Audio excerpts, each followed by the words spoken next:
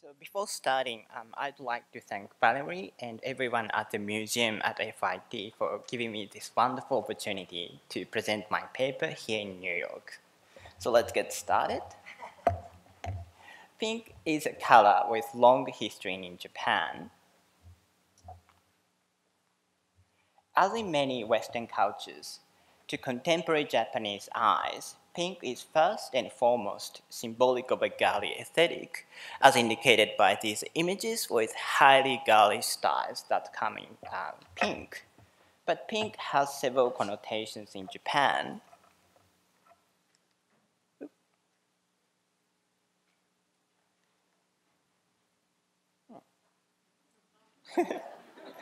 Yep. So, for example, these are images of Japanese married couple who are also specialized in Japanese traditional verbal entertainment called rakugo, and they are always, almost always, dressed in pink.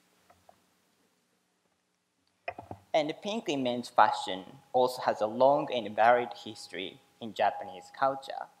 So my talk today focuses on the many phases of pink in Japan, from ancient to early modern period, as well as women's and men's fashion. One of the most notable appearances of pink in historical Japan is in the literature of Heian period, which lasted roughly from 794 to 1185.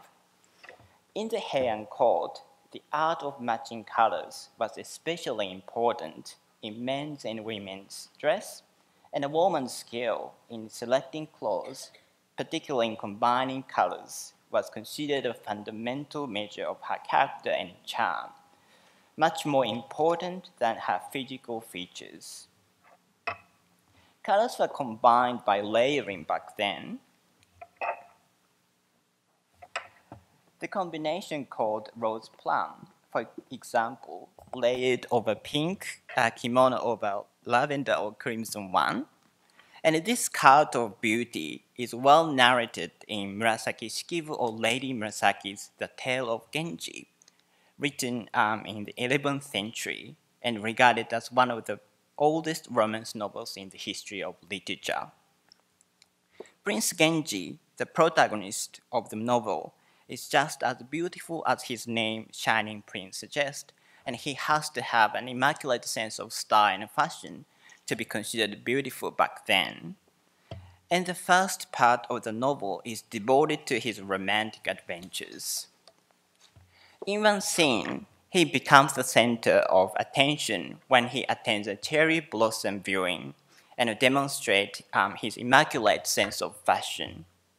The kimono Prince Genji wears in this occasion is known as the layers of cherry blossom, representing delicate white flowers of cherry blossoms on young red leaves. So how sensational was that? If you think of a beautiful young man making an appearance at a social event today wearing a pale pink dinner jacket, while all the other men were dressed in sober black, you get the idea. Here, his dazzling male beauty is both referenced and enhanced by the pink garment. So what did his kimono look like?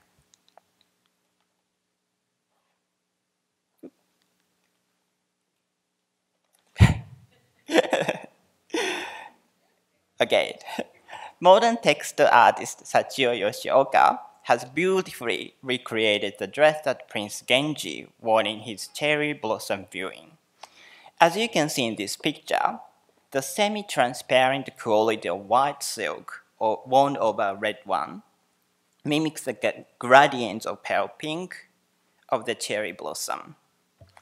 The safflower dye used to create the red color was very expensive at the time, and what today we might call magenta pink was also called in the Heian period as the color of the day or the color in the latest style.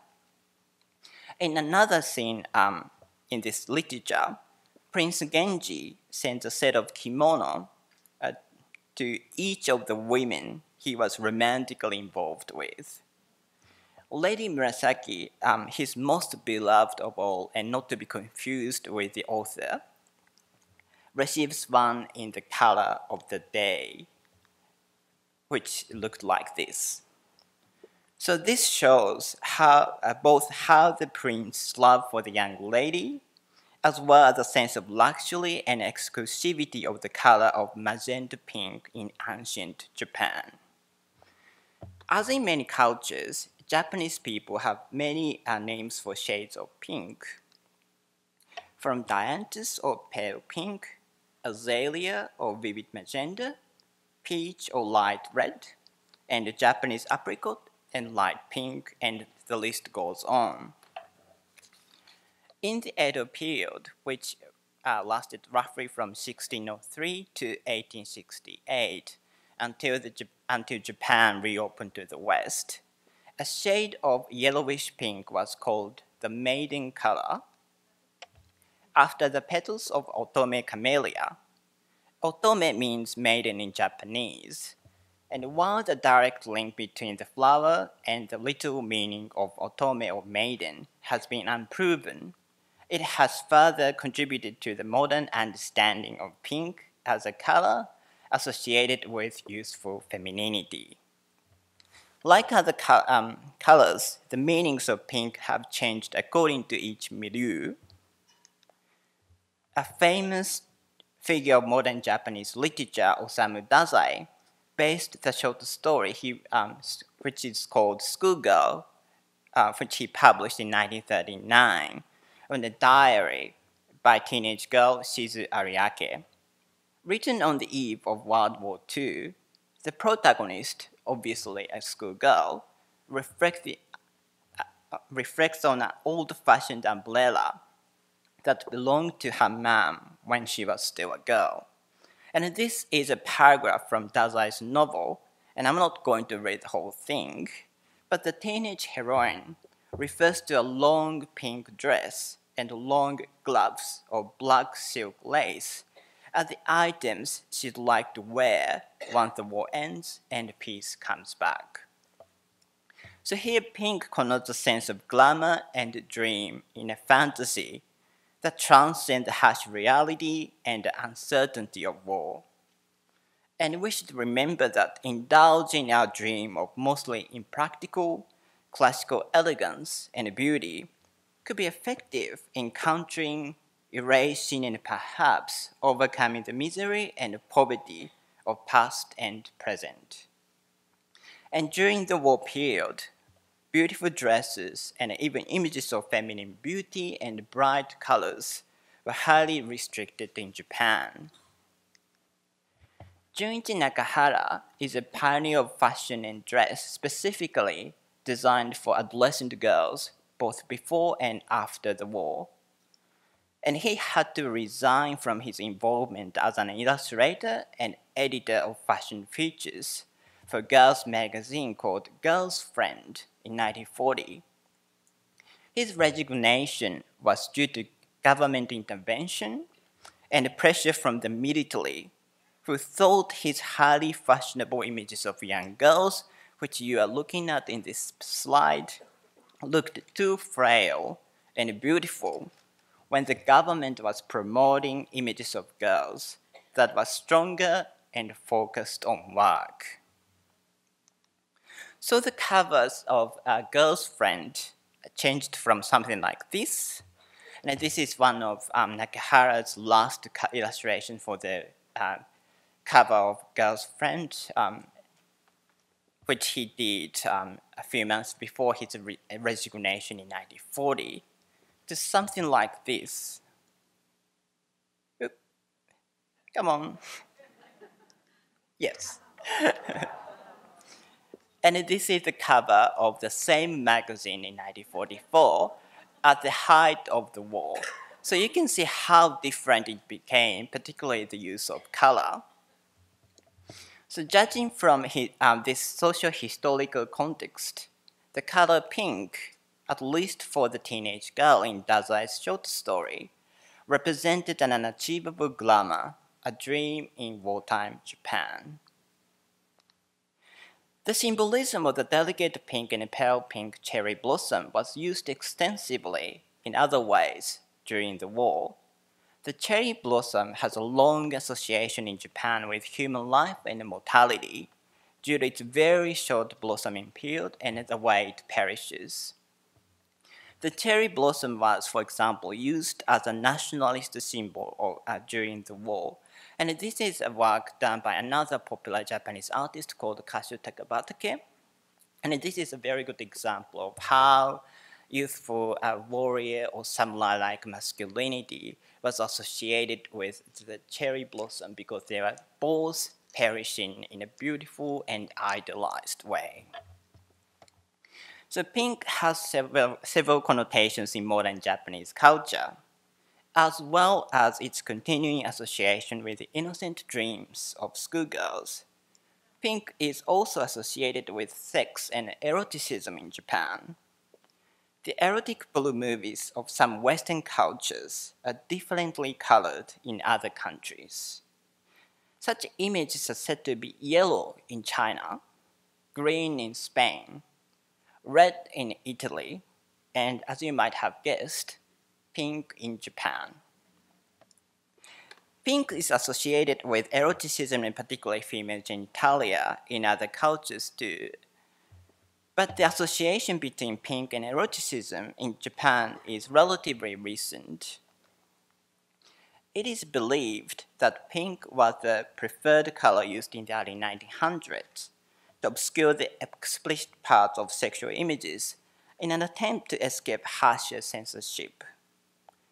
The use of pink to signal erotic meanings was again evident in the example of softcore porn or sexploitation films made by minor film companies referred to in Japan as pink films from the 1960s. Well, quite different from these pink films, in the 1970s, pink in Japanese fashion culture was elevated by Isao Kaneko's fashion brand called Pink House, launched in 1973. While not always using the color itself, Pink House was known for creating hyperbolically frilly versions of early American folkloric styles, as you can see in these images. Even Rei Kawakubo of Comme des Garçons fame, a contemporary of Kaneko and Pink House, designed a pastel-colored suit with pale pink trousers in 1973, well before her revolutionary all-black beginnings in the early 1980s. The period of Comme des Garçons, from its inception until its involvement in the Japanese fashion revolution in the early 1980s, has rarely been touched upon in discussions of the label. Perhaps, contrary to her image as highly controversial, almost aggressively provocative designer, earlier items of Kawakubo were marketed more as girlishly romantic and cute in Japan, as indicated by, these images, both of which are quite surprisingly designed by Kawakubo and Comme des Garçons in around 1973. So the gentle and uplifting image of the pink trousers and other girlish designs articulate the adolescent stage of Kawakubo's fashion philosophy. It should be noted that Kawakubo's use of pale pink in the 1970s design might not be as innocent as we assume. This is because pink in 1970s Japan was not seen as universally girlish as it is today. Rather than the single color pink, it is red juxtaposed with white that was previously considered the dominant girls' color combination in Japan. Hello Kitty, often known as a paragon of Japan's modern kawaii or cute culture, was originally rendered in white and red. Okay, yeah. When she was first introduced in 1974, until red was replaced by pink in the late 1990s, and even today, Hello Kitty is strongly associated with the color pink. And similarly, little twin stars are characters created by Sanrio, the same company that created Hello Kitty. The hair color of the boy and girl twin stars, which served as a kind of informal gender coding, changed from brown and blonde in 1975 when they were first introduced or created to blue and pink in 1980. And even today, this gender coding through their hair color still remains intact. Oh, yes. So conforming to the blue for a boy and the pink for a girl stereotype, indicating a shift in preferred girl's color in modern Japan. So pink is increasingly associated with cuteness and little girls today. In fashion, this girlish or childlike connotation of pink often blends with flared skirts and light fabrics.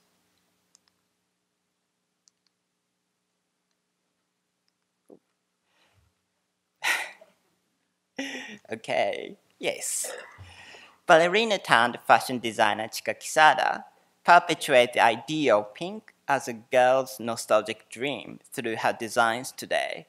Her eponymous fashion brand Chika Kisada leans towards aesthetics that are girlish and youthful, and quite significantly, the brand's key color is pink. Chika Kisada's 2017 Fall-Winter collection, titled Photographic Memories,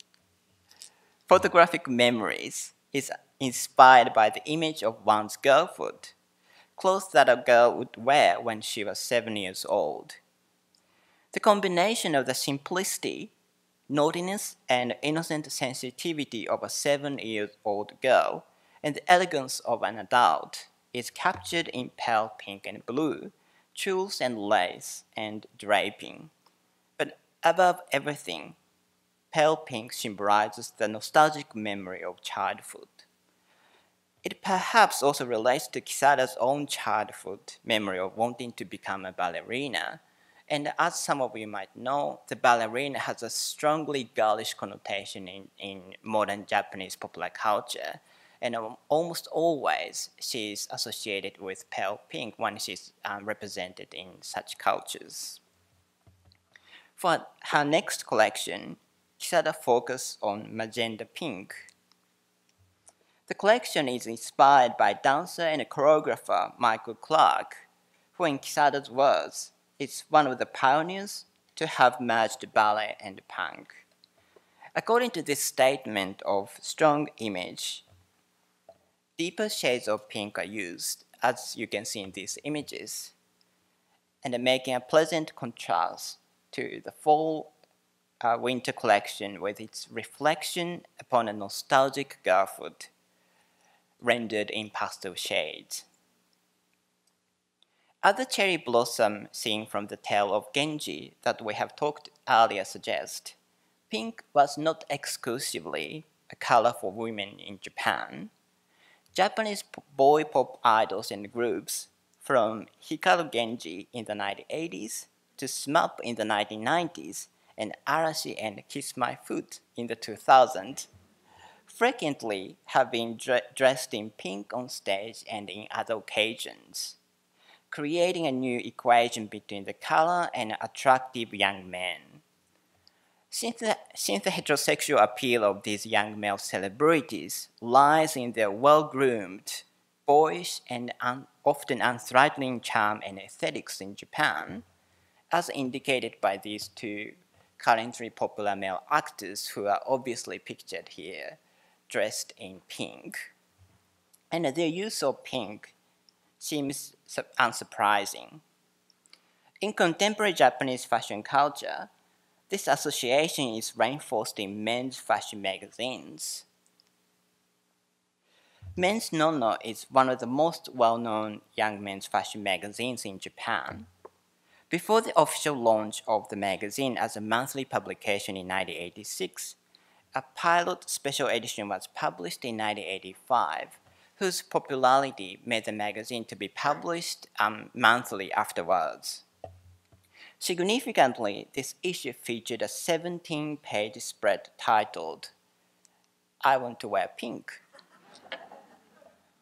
The text that accompanies the spread, such as pink has been described as a color for girls, a difficult color to wear, and it's not true that pink is childish, themselves indicate the common perception of the color at the time in Japan. And this also brings to mind the transformation that little twin stars went through just a few years before the publication of the magazine.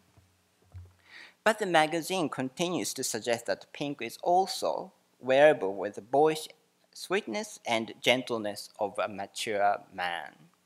And items such as a pair of pink trousers, a pink jacket, a pink scarf, and a pair of pink socks were featured.